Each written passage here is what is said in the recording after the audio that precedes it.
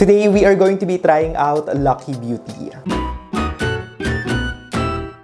Lucky Beauty was kind enough to send me the entire collection, yung 6 product and lahat ng mga shades. Yung 38-piece release for this launch, kaya naman today gawa natin ang swatches and also first impression. And I'm very sure na marami na kayo napanood na video nito sa TikTok kasi I believe yung mga nagpunta ng event nakuha agad yung product. I was actually invited but unfortunately hindi ako available kaya medyo late na dumating sa akin to. First up, we have the Lucky Beauty Brow Grip. This one cost 299 pesos. And yan, parang paddle brush yung applicator niya. It doesn't have scent which is great. And for this, basically yung claims niya is that kaya niya ma-achieve yung laminated style ng brows. This one actually na-test ko na siya sa akin tsaka sa sister ko. By the way, naka-foundation na nga pala ako pero hanggang dito lang kasi alam ko maglalagay tayo ng pangkilay kaya in-skip ko muna yung forehead. And yung first or initial thought ko is that ang dami niyang nilalabas na product. Which I'm assuming is because of the shape nung pinaka-applicator niya since hindi siya round. Make sure na i-scrape off niyo yung excess kasi may tendency medyo, maparami nga yung product. Especially for beginner, baka ma-overwhelm kayo. And yan, as you guys can see, parang namumuti siya kapag ka-initial application. But you don't need to worry kasi kapag ka natuyo naman siya, nagiging clear siya. And then to laminate the brows, all you have to do is i-flip siya dun sa may flat na area. And pwede nyo siyang ipang-press. But I'm not gonna do that because that's not the kind of brows that I go for lately. Gusto ko yung medyo fluffy. So what I'm gonna do is talagang, ayan, ibabrush ko lang siya ng light-handed. And look at that. After a few minutes of brushing, sobrang fluffy ng tingnan ng brows. This is how my brow look like with and without the product. So yeah, for me, formula-wise, I really like it. I mean, for its price, definitely sulit siya. I mean, it does the job really well and it kinda remind me of Got to Be Glued but thinner version, parang ganun. Great for beginners as well kasi hindi siya mabilis mag-set. Although, personally sa akin, guys, mas prefer ko yung mabilis since sanay na ako. But if hindi pa kayo masyadong sanay sa paggawa ng brows like this, then definitely this is great na pang-start. Although I'm not gonna lie I just wish na sana yung applicator niya mas stiff kasi di ba mabilis siyang mag-bend. And feeling ko kapag pinang-laminate siya minsan parang ang hirap since nga malambot. But of course, that's just me, so yeah. Anyway, this is my brows done. I really love how fluffy it looks like. And also, hindi siya crusty, hindi siya flaky, hindi siya nabubuo-buo. And again, nagamit ko na nga sa sister ko to and I'd say around 4 to 5 hours naho-hold pa rin yung kilay niya, hindi bumabagsak and kung ano yung shape niya nung natuyo, ganun pa rin siya. For concealer, we have this one which is called Serum Concealer. 349 pesos yung price nito and it comes in 9 shades. And for this, yung claims nila is it does it all from contouring and concealing to brightening and hydrating. It also says here na meron siyang cooling effect and buildable yung coverage niya, medium to full. Applicator-wise, it's very different kasi parang pang dot yung style niya. Hindi siya yung typical na doe foot applicator. These are the complete swatches. If we have the same skin tone, ito yung tatlong shade na mag-work sa atin. This one is porcelain and yung second shade is vanilla. And both of them pwedeng pang-highlight or pang-brighten. And this one naman is called chai and pwede siyang pang-spot conceal or pang all over the face. Slightly darker lang siya kapag pinang all over the face. So if slightly darker kayo sa akin, then for sure, mas close sa skin tone nyo. I'm gonna use the shade Porcelain for my under eye. And of course, as always, sa isang side lang muna. And true to its claim, meron nga siyang cooling effect. Kapag ka-dinot mo yung pinaka-applicator sa face, mafe-feel mo yung cool na sensation. But it's not too much. In fairness, ang ganda ng shade for brightening the under eye. Coverage-wise, I'd say medium. Although you have to be careful nga lang kasi if you have dry patches, like sa akin, since dry yung area na to ng face ko, yung sa nose, na-notice ko na nagkikling siya sa mga dry patch. Kaya I suggest na kung gagamitin nyo to, make sure na well-hydrated kayo or kaya nag-scrub ng face. That way, talagang smooth yung finish. But look at this area, diba? Definitely na-brighten talaga siya. Mas maaliwalas tignan. Formula is really good. It's blendable. It's lightweight. Definitely feels like nothing. Okay na okay to kung mahilig kayo sa no makeup look.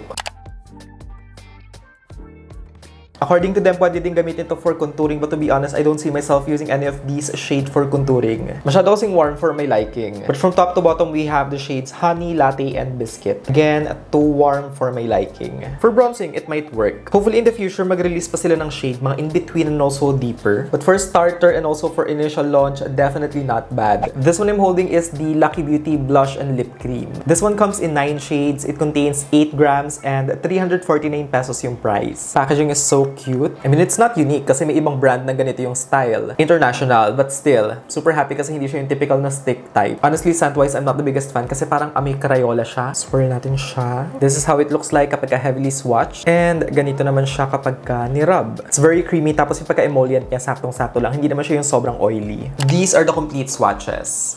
This one is delicate and ito yung gagamitin ko sa cheeks. I mean, you guys know, ito yung klase ng blush color na favorite ko. Kaya, of course, dito tayo. Ang dami niya napipick up dahil nga creamy yung formula. So, i-dab natin sa likod ng kamay. And what I'm gonna do is, ipe-press ko lang siya. And I think medyo kakapalan ko so that mas kita siya, especially sa camera. But of course, cream naman to so mabilis i-sheer out. It's really nice. Ang ganda ng kulay. This is like the perfect everyday pink. Sobrang natural. Kapag ka dinadab yung brush, mabilis siyang i-disperse. And maayos, hindi na move yung foundation. Very subtle looking but definitely buildable naman siya. So if you want to amp it up, of course, pwede nyo i-layer. Ang ganda ng pagkapula niya. Para ka lang nainitan ganun. She's giving sweet girl vibes. Although I'm not gonna lie ha, and I'm gonna be brutally honest, there's nothing special about the product. But it's nice, and this is the kind of product na magagamit mo everyday. So this one is cocoa, and subukan natin siyang pang warm up ng face. Although I know na medyo reddish siya, but nandito na rin naman tayo. So, diba, i-try na natin. And ayan, mag-start tayo dito sa temple. Actually, you know what? Pwede siya. I feel like even though reddish siya, as long as light-handed ka, kayang-kaya. Tsaka since nga yung formula niya is on the emollient side, mabilis namang i-sheer out so hindi nakakatakot. Kaya hindi ka rin ma-overwhelm. And also kapag ka naman kumapal, diba, pwede mong i-layer with the foundation. For powder, we have the Lucky Beauty Skin Blur Powder Foundation. 549 pesos yung price nito. It comes in 9 shades, very inclusive, and 8 grams yung content niya. This one as well, packaging-wise, I'm very impressed kasi sobrang feminine.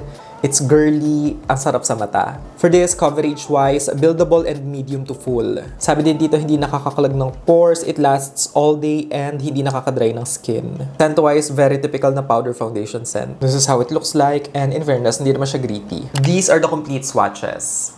In fairness sa color range, marami nga siya makikater na skin tone, and yung darkest shade actually passable siyang bronzer if fair to medium complexion. To start, I'm going to be using a brush, and yung shade na gamit ko is si Ivory. And ang gawin natin is ipang set natin siya ng under eye. It's definitely blurring, although ayun nga lang, since nga may ano ko dito, diba, dry patches, it looks dry. Which is of course, again, my skin, not the product. Lagay din tayo dito para makita nyo yung difference. This area looks so freaking nice. Blurred talaga siya and ang smooth tignan. We also have a puff. By the way, nasa ilalim siya ng compact. And of course, gamitin din natin siya. Ayan, iset natin yung ibang area ng face. Definitely, meron siyang coverage kasi ayan o, naglighten na or nabawasan yung blush. Feels very lightweight as well. Hindi siya yung klase ng powder na parang suffocating sa pores or parang hinihigop lahat ng moisture na meron. For first impressions, I am very impressed dito sa powder. It looks really good on the skin, and true to its claim, talagang blurring siya.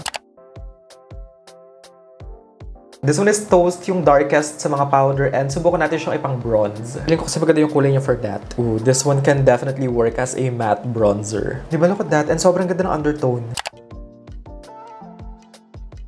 For highlight, I'm using the Lucky Beauty Pressed Highlighter. This one is 499 pesos. It comes in 4 shades and 3 grams yung content niya. Packaging is absolutely cute. I love it. Super compact and slim. And once you open it, ganito siya inside. These are the complete swatches. And it looks so freaking stunning. Ilalagay ko na lang din sa screen yung video na may flash. It's kinda dry, I'm not gonna lie. But look at that, oh my god. Ito siya, so you guys can see, para siyang foil. First shade na subukan natin is si Bronzite, pang tip ng nose. Ooh. Actually, it's not as foiled kapag nakalagay na sa skin. Which is good, of course. Look at the glow, grabe. Hindi din siya sobrang powdery. Next shade is called Citrine. And this one gamitin natin sa highest point ng cheek. Ito kasi yung shade na feeling kong pinaka-close sa skin ko. Look at that glow. It actually looks nice. Yun nga lang feeling ko parang dark yung base nung product. Diba? Parang ang dark niya. I mean, it's not a bad shade. It's just that hindi siya match sa skin ko. Yun nga lang, yung problem kasi is we don't have any champagne colors sa collection. So, of course, we have to go with the closest. Again, formula-wise, I don't have anything negative to say. It's just that yung shade nga, hindi for my skin tone. Ito namang si Rose Quartz, ilagay natin sa lid. Yup. This is such a pretty eyeshadow color. Diba? Kung hindi siya mag-work as a highlight, then use it as an eyeshadow. Final shade is Moonstone. And for this, gagamitin ko siya sa inner corner. Boom. Wow. I think this can be my go-to inner corner brightener. Final product that we have is Lucky Beauty's Dewy Lip Stain. This one is 299 pesos and it comes in 6 shades. The actual component is really good, but I feel like hindi siya pang lip stain. I don't know, I feel like yung mga packaging like this one, mas better siya sa mga mascara or kaya eyeliners. And yung reason kung bakit is because of course, hindi visible yung shade inside. Siguro kung clear yung bottom, better siya, but for a lip product, again, personally not for me. And by the way, this one is plastic. And this is is how the applicator looks like, super unique. This part is yung fluffy applicator, and then on the other side naman, we have the silicone applicator. Scent-wise, to my nose, medyo may pagka-vanilla. And for this, yung mga claims is, number 1, it is non-sticky and comfortable to wear. It also says here that it leaves a soft wash of color with a glossy shine. Hydrating, the formula stains, and lightweight siya. Barely there feel. These are the complete swatches. Subukan natin yung silicone applicator. It's an okay applicator. Doon tayo sa sponge. Better.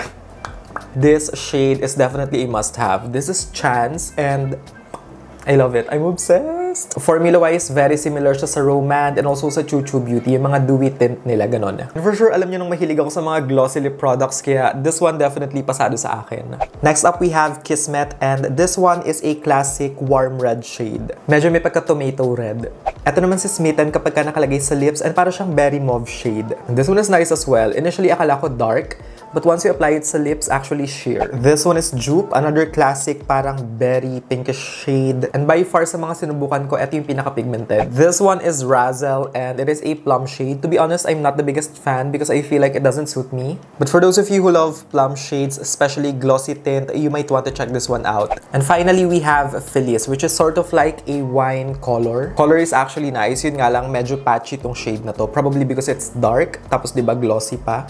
So yeah, for me, this one, maganda yung kulay niya, but formula-wise, again, sa lips ko patchy. And just in case you guys are wondering kung nag-iiwan ba siya ng stain, yes po, nag-iiwan ng stain yung lip product. So, definitely long-lasting. Overall, I'm really satisfied and I feel like sobrang solid nito for an initial release. Because number 1, sobrang inclusive. Pagdating sa powder and concealer, you have so many shades to choose from. Even sa cream products, diba? May pang maputi, may pang morena, may pang deeper complexion. Price-wise, I feel like yung powder lang and also highlighter yung medyo on the pricey side, but the rest, definitely very reasonable. For those of you na mahilig gumawa ng bushy brows or laminated brows, then this brow product is definitely a must-have. I mean, for its price na 299 pesos, definitely does the job really well. Look at my brows, diba? Bushy pa din and naho-hold niya talaga. It doesn't feel flaky, it doesn't feel crumbly, sobrang comfortable. These cream blushes blends like a dream. Again, emollient yung consistency niya, kaya kapag ka-in-apply nyo siya, talagang parang nagme-melt sa skin. You have so many shades to choose from, it's easy to blend, and also yung pigmentation niya, sobrang buildable. But to be honest, I feel like you don't need to collect all of the shades kasi sobrang dami. And for me, definitely, itong shade na Delicate yung pinaka-mai-recommend ko kasi sobrang perfect for everyday and ang fresh lang ng itsura niya. Cocoa is nice as well kasi it can double as a cream bronzer. Dito naman sa concealer, okay siya if you're looking for something na perfect for everyday. You know, yung very lightweight lang and pang even out ng complexion. Formula-wise, I think closest dito is yung Fit Me. And again, they have 9 shades kaya marami kayong selection or option. But yun nga, hopefully in the future, mag-release sila ng in-between and also darker shades, especially yung mga talagang appropriate for contouring, for bronzing. Wala naman kayo masyadong imperfections, this will be perfect. Pang clean girl vibes, ganun, minimal makeup. Etong powder, slightly on the pricey side, but I feel like it's worth it kasi nga, diba, talagang blurring siya and maganda yung itsura sa skin. Very lightweight and comfortable. Tapos in terms of coverage naman, in my opinion, this is a light to medium. Buildable siya. Highlighters, a little bit on the pricey side as well. And also, ayun nga, yung shades. But yeah, formula-wise, I don't have anything bad to say. I mean, it's not a special formula, but pwedeng-pwede nyo din kasi gamitin eyeshadow for the body. Yeah, basically, this is one of those products na definitely you can maximize the purpose. And finally, yung mga favorite products ko. For me, etong tatlo yung nag-stand out. Brow Grip, Dewy Lip Stain, and Powder Foundation.